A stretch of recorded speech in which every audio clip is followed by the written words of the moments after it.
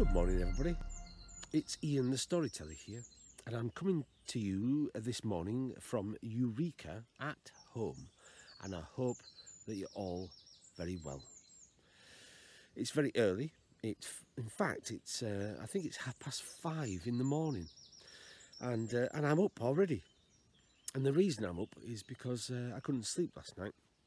In fact, quite often I can't sleep, and the reason I can't sleep is because stories, they get inside my head and they work themselves around and they don't let me sleep, you see. The pictures inside the stories, they have to embed themselves inside my head until I learn them, and when I've learned them, I've just got to tell them to people. And I thought at this early hour I would pop myself up into one of my favourite places here amongst the trees, and I would tell you a little story, if that's all right. So it doesn't matter really what time you're listening to this story, whether it's in the morning like it is right now, or in the afternoon and you're having your lunch, or maybe it's the evening and you've got your hot chocolate and you're sat on the sofa.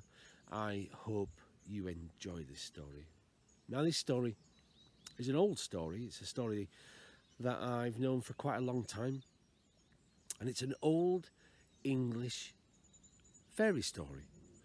Now, fairy stories, they get a bit confused, you see. A lot of people use the term fairy story to describe all manner of stories, but a fairy story to me has to have a fairy in it, and this is my favourite fairy story, and I hope you enjoy it. And the story goes like this. Once upon a time, a long time ago, there was an old lady. Now, this old lady, she lived in a very unusual place. It might surprise you to know that she lived inside a vinegar bottle. Now, I know what you're thinking. When I go to the chip shop, Ian, I go and have my salt and vinegar on my fish and chips, and there's never been an old lady living inside that vinegar bottle, but I'm telling you, it's true. That's where she lived, inside a vinegar bottle. Now, as you can probably imagine, it wasn't very nice. The vinegar bottle was small and it was smelly, and she wasn't very happy. Well, one day, flying through the sky, there was a fairy. Now, you can imagine your fairy any way you like, but if I was a fairy, I would be blonde with long hair, I would wear a pink tutu, and I'd have little wings coming out from my shoulders so I could zoom here and there. Well, that's what this fairy looked like. And she saw the old lady living inside the vinegar bottle, and she was quite concerned. Well, you would be, wouldn't you, if you saw an old lady inside a vinegar bottle? And so she flew down, and she put an ear up against the glass of the vinegar bottle, and she listened. And as you can probably imagine, the old lady, she was moaning. Now, I'm going to do my best old lady voice for you. I hope you like it. And if you do like it, you can join in yourself. The old lady, she said, "Oh, it's a shame that an old lady like me should live inside this smelly vinegar bottle. It's far too small and cramped. I don't deserve such a fate. No, I deserve to live in a little cottage with white walls and a thatched roof and a wood-burning stove to keep me warm in the winter." "Fine," said the fairy. "You go to bed tonight, close your eyes, turn round 3 times, and I'll see what I can do." So that's what the old lady did. She went to bed that night, she closed her eyes, she turned round 3 times, and in the morning, do you think she was in the cottage? Well, of course she was, because the fairy had weaved her magic, you see.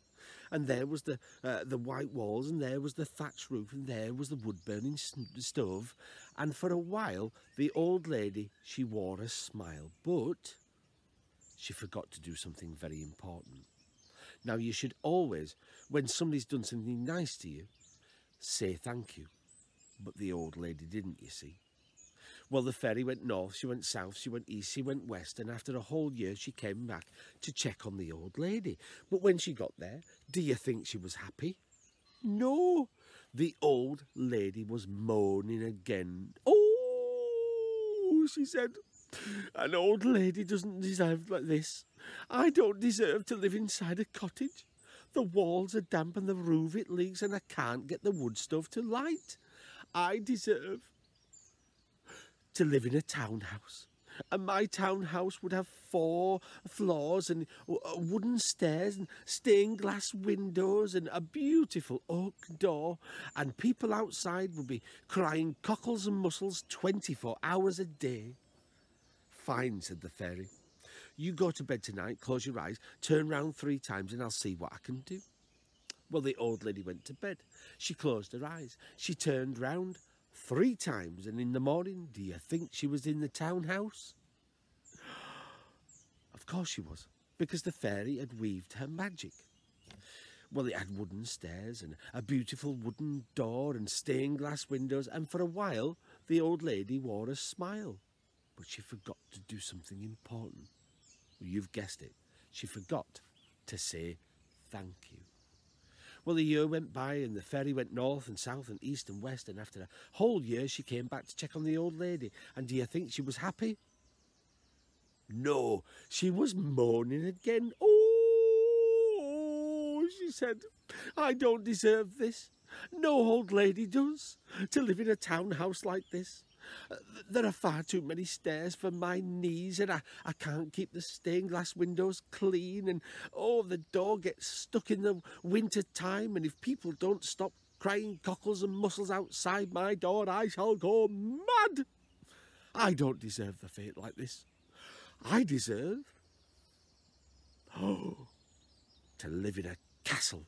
And if I lived in a castle, I would be a queen, and I'd have a golden crown upon my head and a golden throne to sit in, and I'd have flags upon the spires and lots of rooms, and I'd have lots and lots of children to do all my dirty work, like clean my dirty socks and knickers by hand.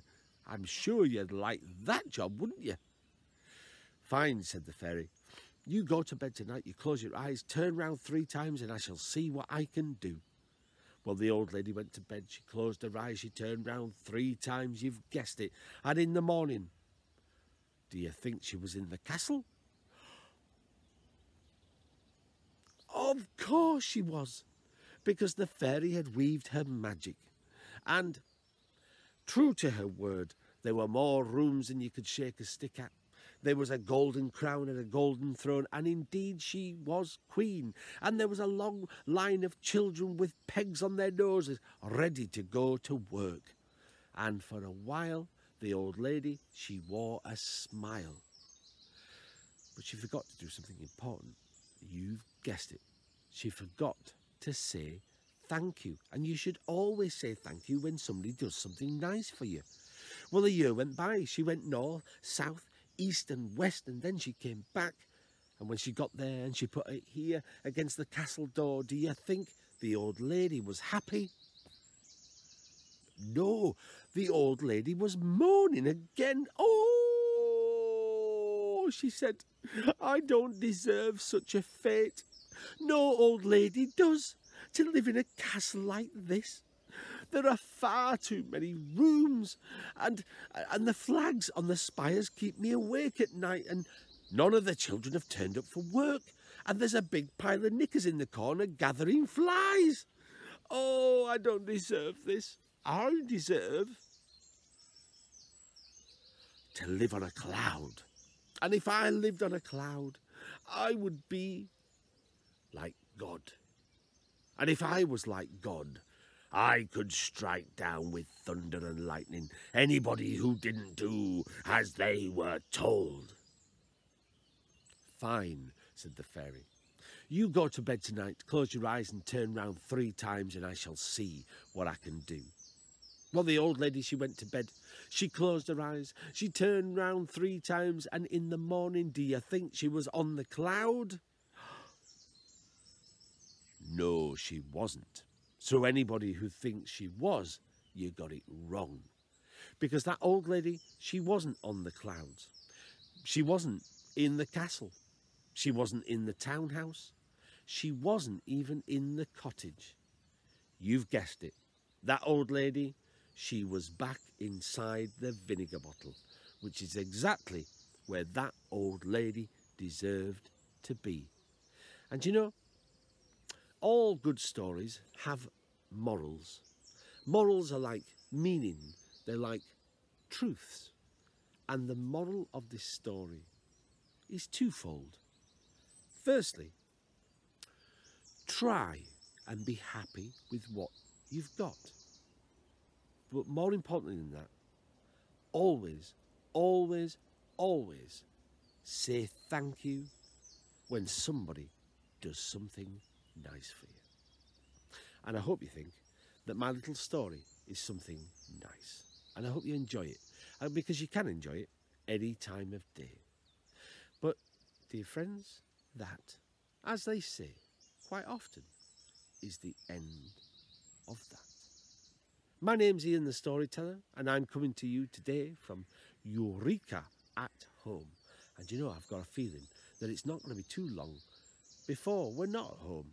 We're back at Eureka, enjoying stories face to face with each other.